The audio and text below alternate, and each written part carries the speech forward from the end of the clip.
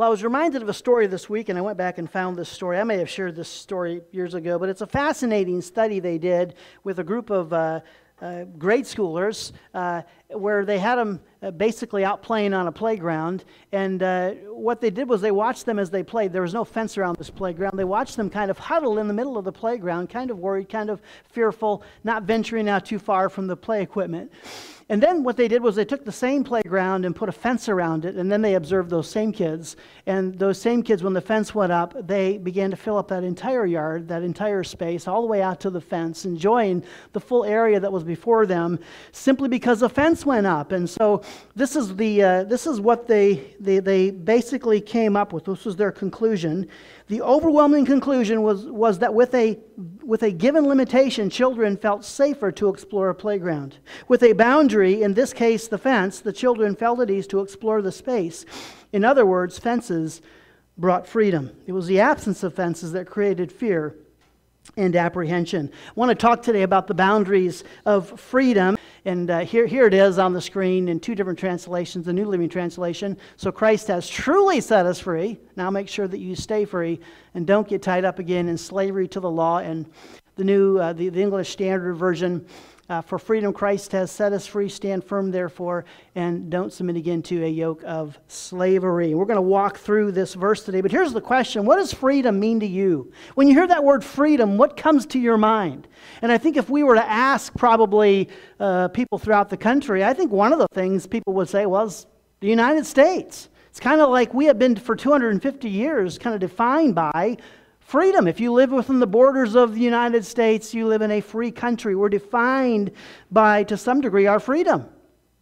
And the reality is that's what makes it kind of interesting lately, as sometimes people feel their freedoms being threatened. And sometimes I think people are oblivious to the fact that there are enemies of freedom and that it's possible America someday could lose their freedoms.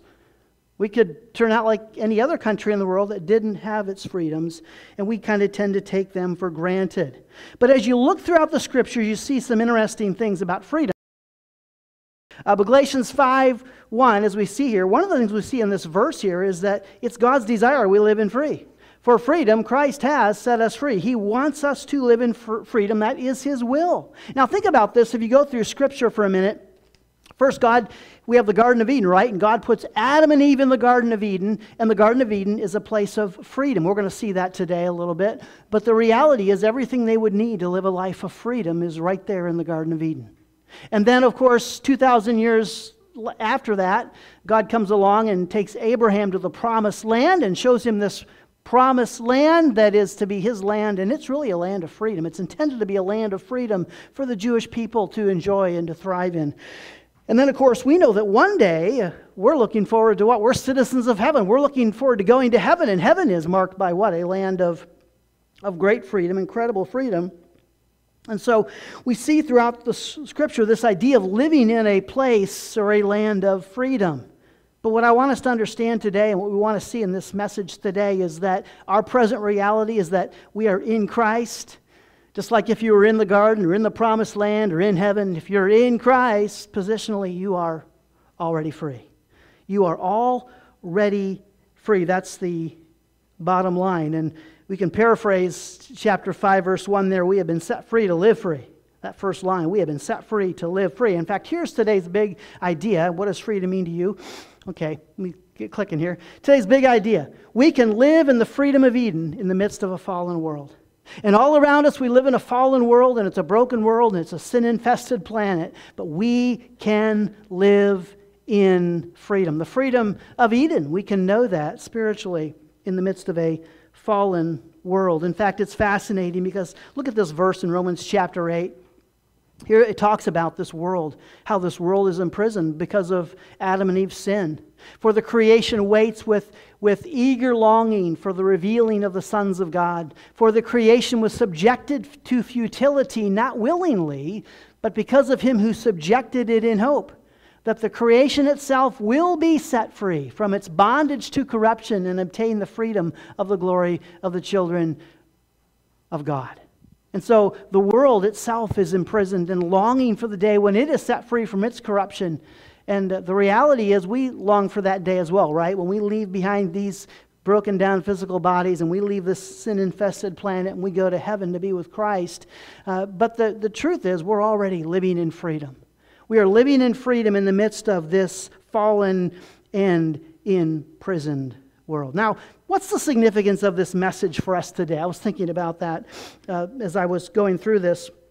And I get a sense when I read a lot on Facebook these days, you get a lot of sense, you see a lot of comments and a lot of feedback, that people feel like, well, hey, we're kind of losing our freedoms right now in the United States. There's a lot of things going on that people say, well, that's not constitutional, and we're losing our freedoms. And people feel like their freedoms are under attack. And as I thought about that, I think part of it is that some people read through Scripture and there's a time when there is a cashless society and there's a time when they're going to mark everybody and chip everybody. And so we see hints of these things going on, right? And people are like, hey, this is kind of a little scary. This is kind of like what it says in the book of Revelations. And we're not in the book of Revelations. Don't worry, we're not there. And we're going to be raptured out before that ever comes to be. But some of these things could be introduced, and some of these things are out there. They're ideas that are certainly people want to push these ideas. There are certainly people that would love to promote the ideas that you find in the book of Revelations. And they want that control, and they want to take away. Certainly there's enemies of freedom today. But here is, I think, the significance of this message today. And there's 3 ways we can look at it here. Number 1, the spiritual freedom we have in Christ as citizens of heaven is a greater treasure than our national freedom in this world. So we can be worried that maybe we're losing some of our freedoms here in the United States, and maybe we are, maybe we aren't. But you know what? Never lose sight of the fact that the greatest freedom we have, the greatest treasure of freedom, and that's what we're talking about today, the treasure of freedom. It's that we are citizens of heaven, that we have a freedom in Christ that we can even experience in this fallen world. Second thing is that nothing can steal our freedom in Christ. So maybe they can take away some of our freedoms here in the United States. Maybe there are people that live in communist countries and have lost their freedoms, but if they're in Christ, you know what? They're free. And so nothing can steal our freedom in Christ, and that's the greatest freedom that we can know. And we're going to see the power of that freedom as we come to the end of the message today. We're going to see the power of this freedom, even if we would lose our freedoms. And then number 3, we were created to live in and to live out our freedom in Christ. That's it. God created us to live in and to live out the freedom we have in Christ. And He wants us to do that in the midst of this fallen world. So 3 principles today for knowing freedom in a fallen world. We're going to just walk through 15 verses here, kind of unpacking verse 1, but looking at the next 14 verses. And here's the first thing. Christ has set us free. That's the basic premise. We start right there. Christ has set us free. Past tense. For freedom, Christ has set us free. That's the basic premise. And this basically applies that if you have put your faith and trust in the gospel, if you have believed and received, if you are in Christ, you are free. You are a free person this morning. I don't care if you live in a communist country. I don't care. Paul talks a lot about being a prisoner, right? He was a prisoner and he was locked up in a jail. Paul would tell you, you know what? I'm the freest man on the planet, even when he was sitting in jail. Here's what the first verses tell us, first 6 verses. For freedom Christ has set us free. Stand firm, therefore, and do not submit again to a yoke of slavery. Look, I, Paul, say to you that if you accept circumcision, Christ will be of no advantage to you. I testify again to every man who accepts circumcision that he is obligated to keep the whole law. You are severed from Christ. You who would be justified by the law, you have fallen away from grace. For through the Spirit, by faith, we ourselves eagerly await for the hope of righteousness. For in Christ Jesus, neither circumcision nor uncircumcision counts for anything, but only faith working through love. So here's the context, right? Paul has gone to the church at Galatia and he's taught them about grace, this great new thing called grace based on the cross. And they pretty much, great message, they're accepting it, and then in behind them come these Judaizers who say, well, time out. Yeah, grace is great and Jesus is great, but you need a little Moses too. You need a little bit of the law. Grace on its own is not good enough. You still need some of the law. The reality is you can't mix law and grace. You can't mix Jesus and Moses. You simply can't. Now let's look at the most difficult part of the text, though, and it's found here in verse 4. You are severed from Christ, you who would be justified by the law, you have fallen away from grace. Now what's Paul saying here? Is he saying it's possible to fall away from grace, to be severed from Christ, to lose your salvation? Is that what he's saying? Well, we know that doesn't jive with the gospel as a whole. We know that doesn't fit in with the rest of Scripture. So what is Paul saying? Well, there's two potential options here. One option is that Paul is preaching like most pastors preach, sometimes to a mixed audience. He's preaching to those who have trusted Christ as their Savior. They're in Christ, they're free. And then he's preaching to some who are on the fence maybe. They've heard the message of grace. They're debating, it could be. And then they're also over here debating the message of Moses and the law and the Judaizers and saying, well, yeah, I don't know. And they're kind of like in the midst and they don't know what to believe and they haven't made their mind up. And Paul says, hey, you are severed from Christ if you would be justified by the law. You have fallen away from grace. That means you're not like those who have been saved by grace. You're on the opposite side of the aisle.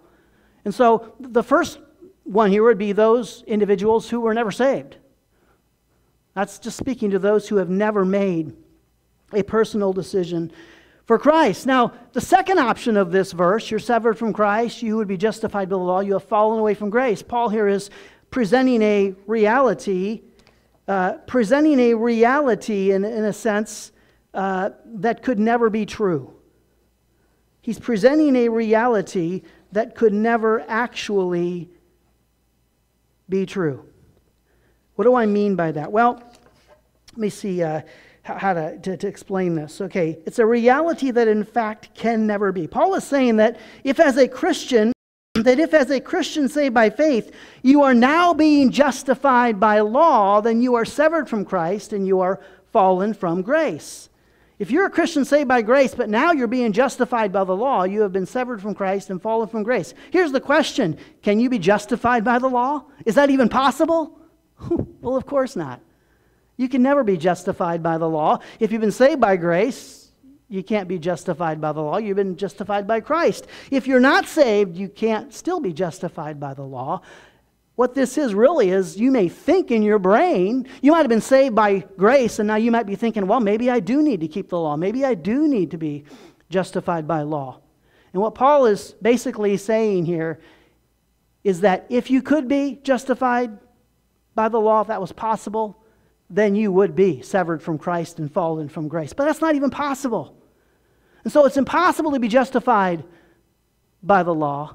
And it's impossible if you have been saved by grace to be severed from Christ and to fall from grace and to lose your salvation. That's an impossibility as well. So one of those two options is at play. Individuals who are not living in and living out their freedom in Christ. That's the second group. They were saved, but they just weren't living in that reality. They were thinking in their brain, well, I need to keep the law to be justified.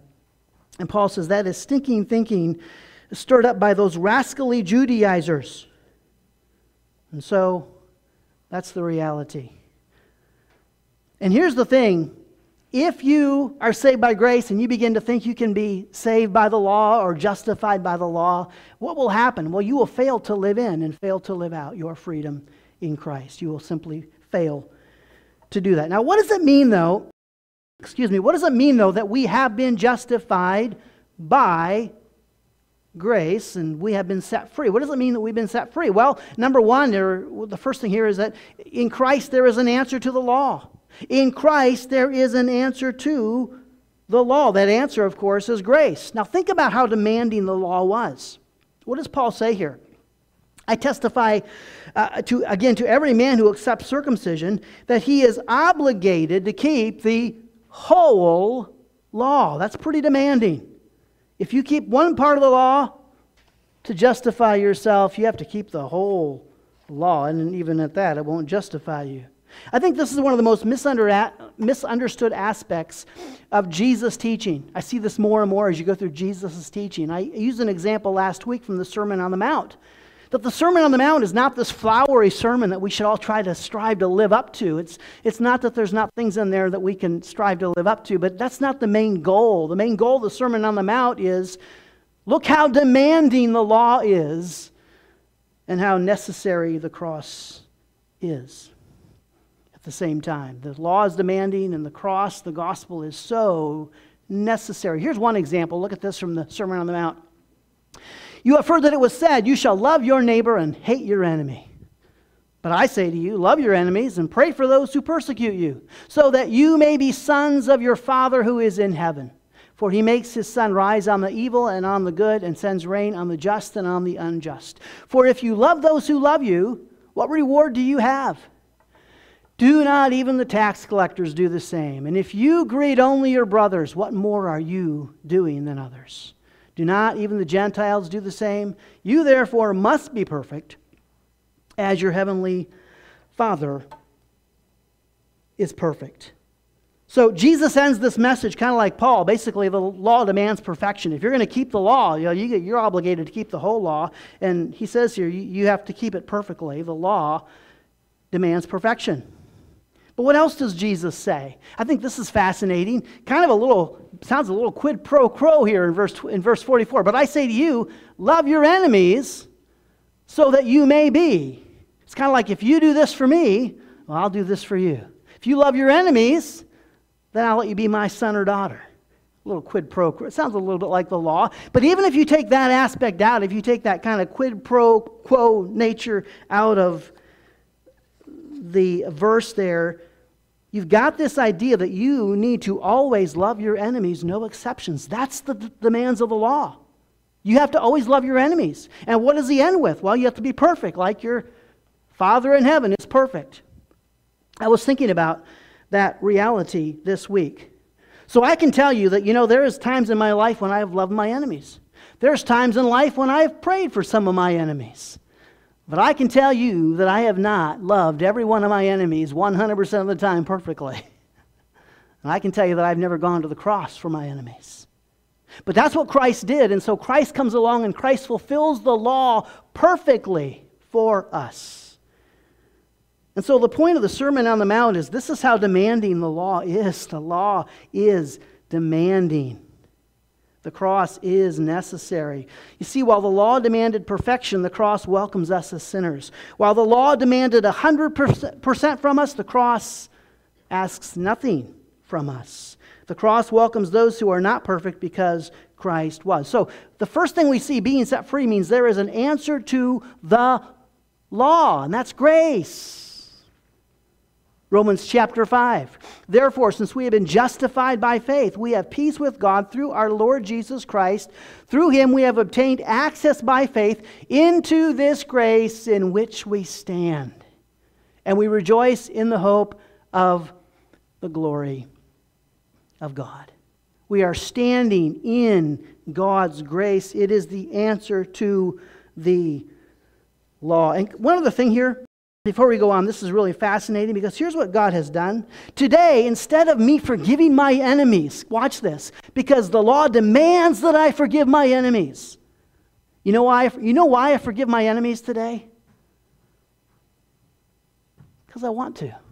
Because God gave me a new heart and He gave me His Spirit and He gave me the desire to actually be Christ and forgive my enemies. Doesn't mean I always do it like I should. But you know what? Let me ask you it this way. And this might not apply to all of it. Depends when you were saved. But think about this. Was it easier to forgive your enemies before you were saved or after you were saved?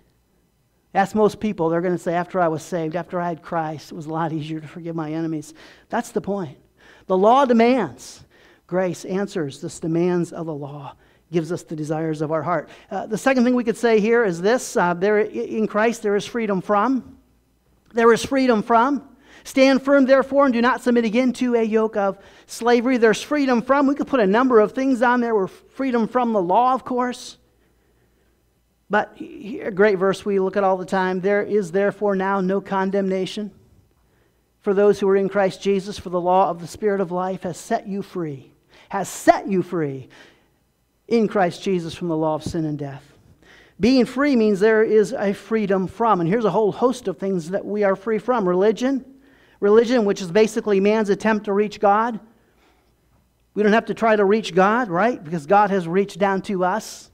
There's the law, of course. We're free from the law, trying to be justified by our own good works. We're free from sin and pride and the flesh and condemnation and guilt and shame and fears and angers and doubts and insecurities and our past, the opinions of others, the approval of others, the expectations of others. We have been set free from.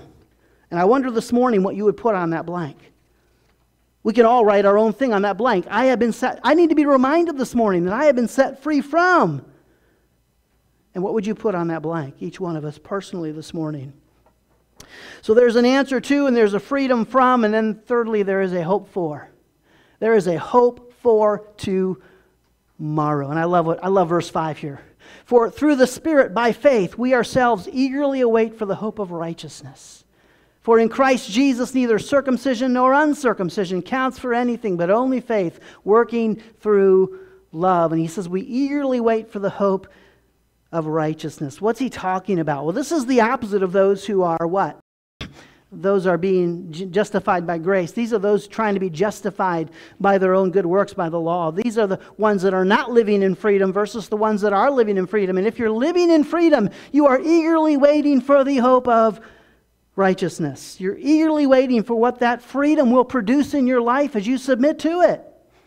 And there's 3 words here. Well, let me give you this quote first. It's a great quote.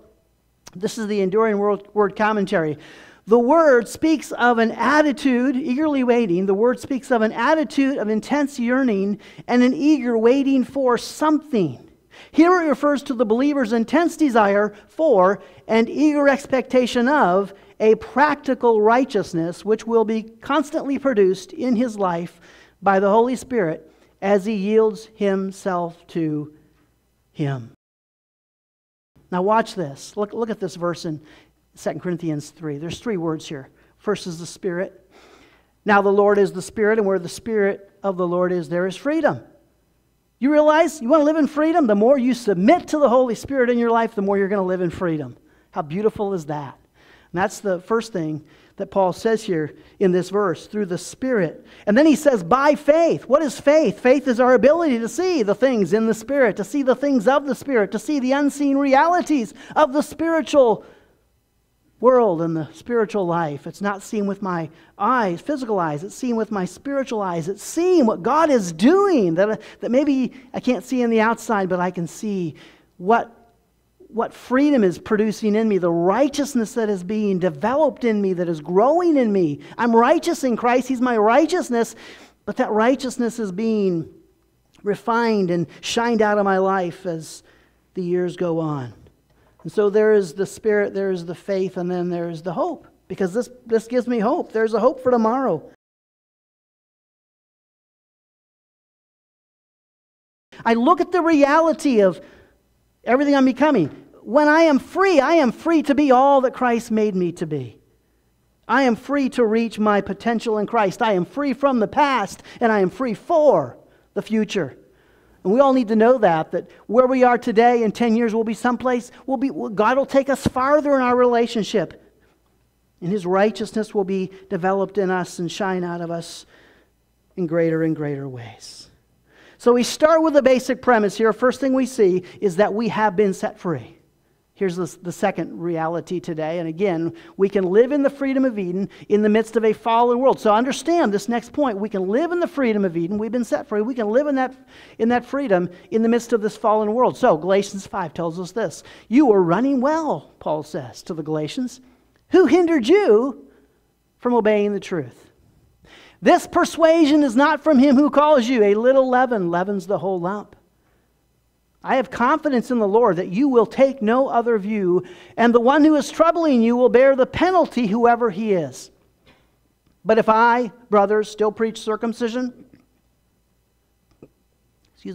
why am I still being persecuted? In that case, the offense of the cross has been removed.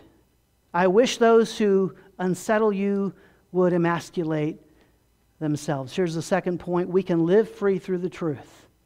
So I've been set free through Christ, and now I can live free through the truth. Who hindered you from obeying the truth? And so again, these Galatians are running well. The troublemakers come in, and they create an atmosphere of confusion. Think of that word confusion. There's an atmosphere of confusion in this church, and we'll know what Paul says, that, a little leaven, a little sin, a little false teaching, a little compromise of the gospel, and you have a mess on your hands. And that's one thing about the gospel. The gospel has incredible clarity for us, right? The gospel tells us where we stand with God with incredible clarity. It's an amazing thing. So let's consider how the Word can help set us free here, okay? First, God's Word is the absolute truth. It is the absolute truth. And again, who hindered you from obeying the truth? There is an absolute truth. Note what Paul doesn't say. Paul doesn't say, well, I get it, this is my truth, and that's their truth, and we all have to figure out what our own truth is. Paul doesn't say truth is subjective. He says it's objective. Truth is absolute. It's authoritative. There is an absolute truth. And the reality, think about logically what this would look like if we didn't have this absolute truth. Think about how much confusion seeps in. Just look at what happens when you take the police out of a city, right? And just have at it. All the confusion and all the destruction, and the police are there, and they're an authority, and they're a law, and the Scriptures would make the case they're there for our good. Here's the reality. God's answer to confusion is the truth. We have confusion in our world today. You could wipe out that confusion overnight if everybody would just submit to the truth found in God's Word. Here it is in John chapter 8. Look at this. So Jesus said to the Jews who had believed in him, if you abide in my word, you are truly my disciples. And you will know the truth, and the truth will set you free. Truth is a person. It's Christ ultimately, but he's found in the word. They answered him, we are the offspring of Abraham and have never been enslaved to anyone. How blind they are. How is it that you say you will become free? Jesus answered them, truly, truly, I say to you, everyone who practices sin is a slave to sin. The slave does not remain in the house forever. The Son remains forever. So if the Son sets you free, you will be free indeed. And there's an absolute freedom, right? We can know this absolute freedom in Christ. We can be set free. And Jesus says, just like Paul says, you can be absolutely set free in the Son. And if you abide in my word, you can live that freedom out. If you abide in me, you can live out that freedom every single day. There is an absolute truth that will clear up the confusion in our life. And let's be honest, even in the world today, those who say truth is subjective and not objective, that truth is relative and not absolute, that we all make our own truth up. They may say that, but then, they're going to be the first ones. I was thinking about this, because you could have someone who believes that we need to make radical changes because we're destroying the earth through climate, right? We're radical. We really need new policies because mankind is destroying the earth. We need climate change, or we need to solve climate change. And if you went to that person and said, "That's great. That's your truth. This is my truth," how well would that would not set with them? They may believe truth is relative and subjective until you told them, well, I don't agree with that truth, so that can be your truth, and this is my truth, and all of a sudden they would expose that nobody really believes the reality that truth is relative or subjective. It's just what our truth is based on. That's the question. And so that climate change activist would say, well, my truth is rooted in science, and someone else has their truth rooted in, whatever it might be. Our truth is what? It's rooted in God's Word. It's rooted in the absolute truth of God's Word. That's just the reality. And then we have this one, God's Word is the final authority. God's Word is our final authority. In fact, what we believe from the standpoint of the Bible is that there is one absolute final authority in everything. The one who created and designed the planet is the authority on the planet. The one who designed marriage and relationships is the authority on marriage and relationships. The one who made us is the authority on us. The one who came up with the redemptive plan is the authority on who is saved and who isn't, who's going to heaven and who's not. If he says there is only one way, there is only one way. Go back to the Garden of Eden again. Remember, in the Garden of Eden, there's those two trees, and there's that one tree of the knowledge of good and evil. And I've made this point before, but the greatest symbolism of that tree is that it represents God's authority. And the minute that Adam and Eve violated that tree and ignored God's authority is when things became a mess. 1 Thessalonians 2:13. And we also thank God constantly for this, that when you received the word of God, which you heard from us, you accepted it not as the word of men, but as what it really is, the word of God, which is at work in you believers. And they recognized, the Thessalonians said the word of God, it's different than any other word. This is the word of God. And we saw last week that God's word carries a weight, a supernatural weight. It's different. Some people's word just carries more weight, and God's word carries the most weight. And note that it's the word that is at work in you believers. It's at work in us. And we need to know that as we live under its authority and as we internalize the word, it will work in us and on us and through us. Here's a quick authority test when it comes to God's word. Think about this. Is there a validation that's more important than God's? Is there a person in your life that their approval is more important to you than God's approval? Anybody? If there is, that person and that relationship will at some point imprison you. Is there anything you worship more than God? And by worship we mean, is there anything where you find your self-worth or your significance from? Or is there anything that you put your trust in or you rely on more than God? If there's anything like that in your life, you'll eventually be imprisoned by that thing. If there's anything you worship more than God. And number 3, is there anything you are pursuing more than God? Is there a behavior? Is there a hobby? Is there an addiction? Is there a habit?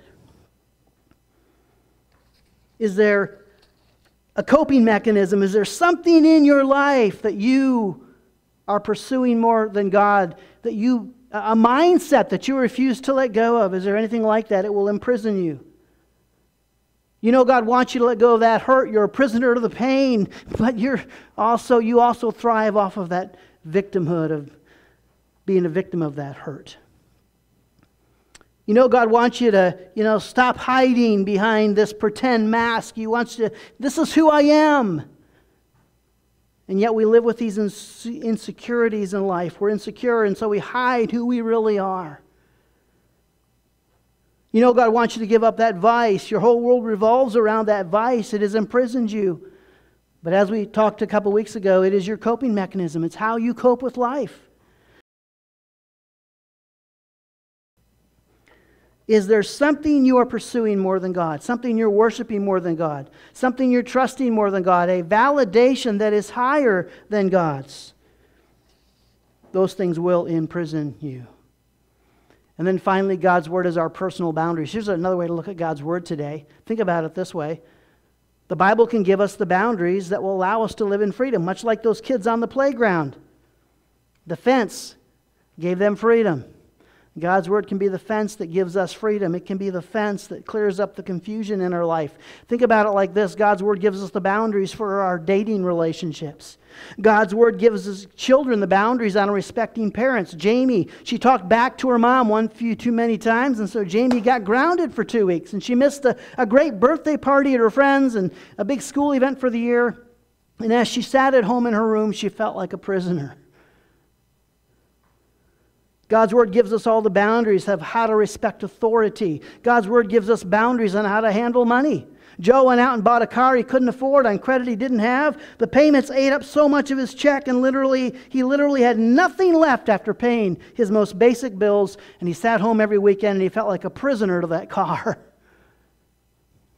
And God's Word gives us the boundaries on how to handle money, gives us boundaries for our mouth, what we should and shouldn't say. You ever get in trouble with your mouth? And God's Word can be the boundaries to say, hey, don't say that. It's the boundaries on our behavior. These are the boundaries that we have the freedom to violate, and yet they are the boundaries that allow for a life of freedom. And that's Adam and Eve in the Garden of Eden again. There's a tree there. It's the boundaries. Just don't go to that tree. They had the freedom to go to it. They had the free will to go to it. When they went to it, they were no longer free. When they violated the boundaries God had set up for them in the garden, they were imprisoned to their doubts and their fears and their sins. They lost their freedom. In his TED Talk, The Paradox of Choice, secular psychologist Barry Schwartz claims that many of us live by this unspoken but official dogma: maximize your happiness by maximizing your individual freedom. And according to Schwartz, the way to maximize freedom is to maximize choice. Schwartz points to his local supermarket as an example, a place that offers 175 different kinds of salad dressings. Even our personal identity has become a matter of choice. We don't inherit an we don't inherit an identity, he says. We get to invent it, and we get to reinvent ourselves as often as we like. And that means that every day when you wake up in the morning, you have to decide what kind of person you want to be. Schwartz ended his talk by pointing to a picture of two fish in a fishbowl, as he said, the truth of the matter is that if you shatter the fishbowl so that everything is possible, you don't have freedom. You have paralysis. If you shatter this fishbowl so that everything is possible, you decrease satisfaction. Everybody needs a fishbowl.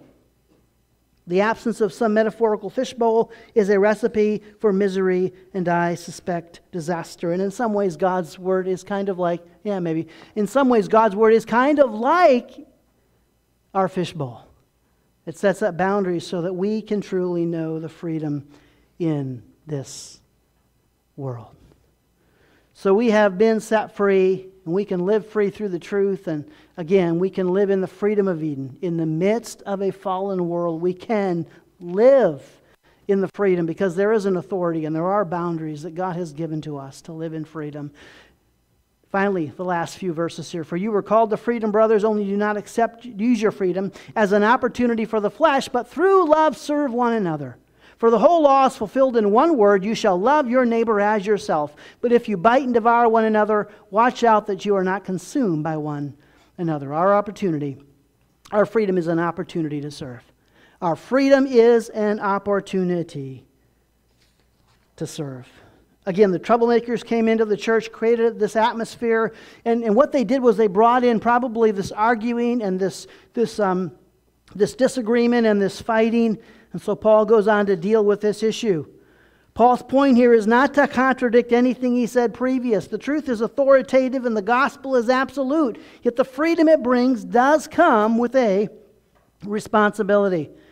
He is not saying they should accept anything less than the word of truth and the gospel of grace. What he is saying is that truth and grace should influence how we treat each other. So Paul says here, first thing, do not use your freedom for the flesh. And we talked about the flesh a couple of weeks back, right? We talked about the flesh. We defined it as hedonism, pleasure, and humanism, self, and culturalism, the lies of this world and idolism, those coping mechanisms. And basically, don't use your flesh. And don't use your freedom, I should say. Don't use your freedom to cope in the flesh, and don't use your freedom for pleasure and for self and to fit in. Don't use your freedom for those reasons. Use your freedom, Paul says, to serve. Use your freedoms to live free as you learn to serve others and to be a servant of others. In fact, here's what Paul tells us. Look at this, a couple examples here. Ephesians 3:1. Paul says this about himself. For this reason, I, Paul, a prisoner of Christ Jesus on behalf of you Gentiles. Philemon 1:9, again, I, Paul, a prisoner of Christ Jesus, and Timothy, our brother, to Philemon, our beloved fellow worker. I, Paul, an old man, and now a prisoner also of Christ Jesus. Sometimes he uses the word servant or slave. What's Paul doing here? Well, look at Titus 3:3. No, don't look at Titus. Look at Titus 3:3.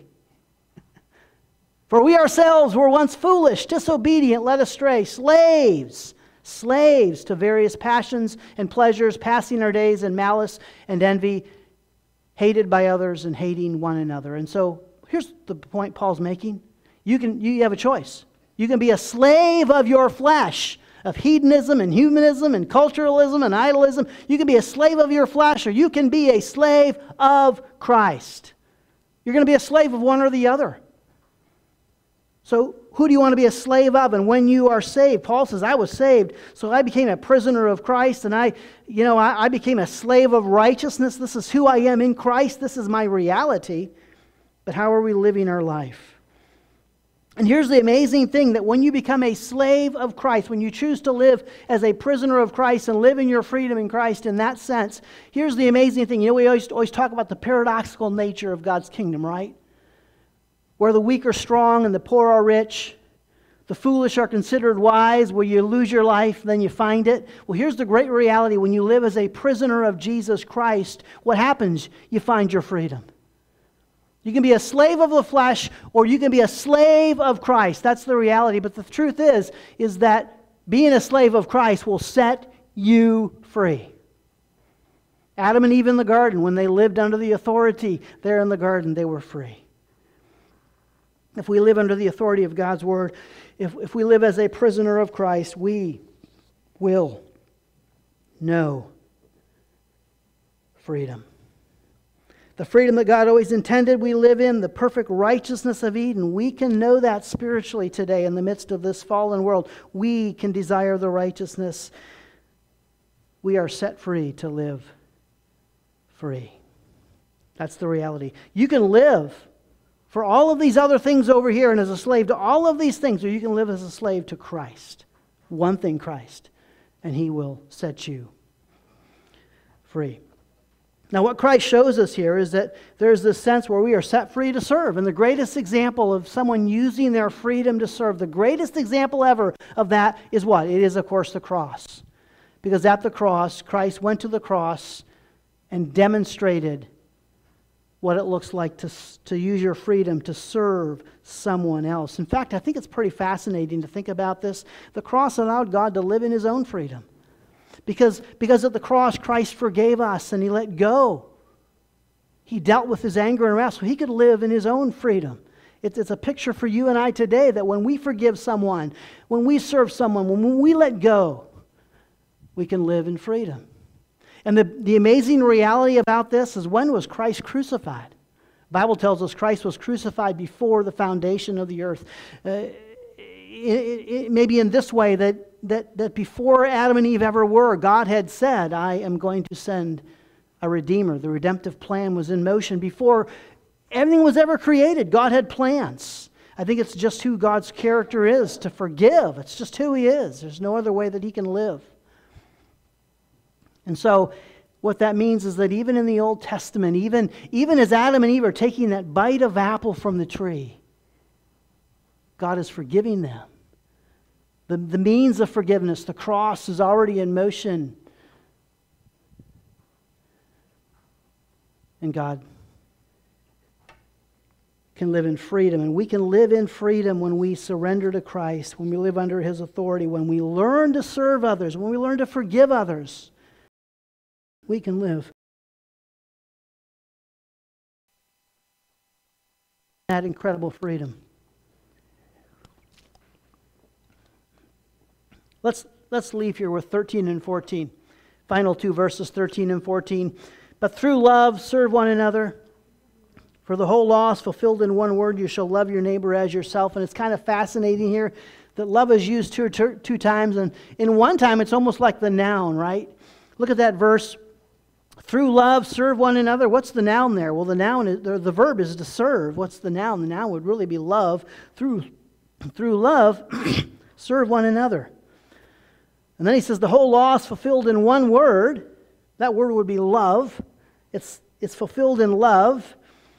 You shall love your neighbor, and there love is the verb. And it's kind of almost like this. Love is a noun and a verb. Love is our identity in Christ, and then it's that identity in action. I've been set free so I can love. Love is my identity. It's who I am in Christ. And it's Christ in action when I choose to serve others, when I choose to love others. What a beautiful reality. You could say it like this: living in my freedom in Christ is living out my identity in Christ. That's the goal of our life, that we would live out who we are in Christ every single day.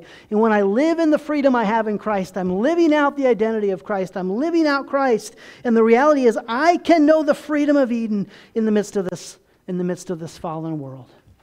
Go back to the Garden of Eden again.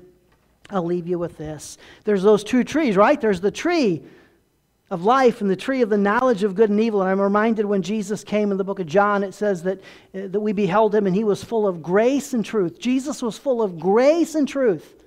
And I thought, what do we need to live in freedom today? We need Christ, but we need grace and truth. And what do you have in the Garden of Eden? You have the tree of the knowledge of good and evil, the authority of God, the truth of God. Don't violate this authority. Respect this authority.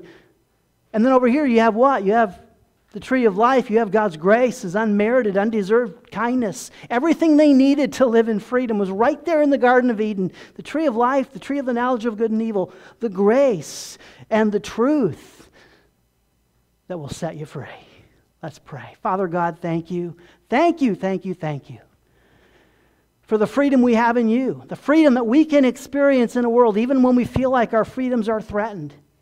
And that's the beauty, that's the beautiful reality of this message, that we would know that freedom, that we would serve with that freedom, that we would find people that maybe irritate us or upset us, and we would love them.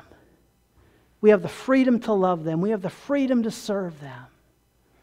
We would know the reality of your freedom in the midst of this fallen world. In Jesus' name, amen. And there are some great questions to walk through, to unpack this week. Who can you go out this week and serve?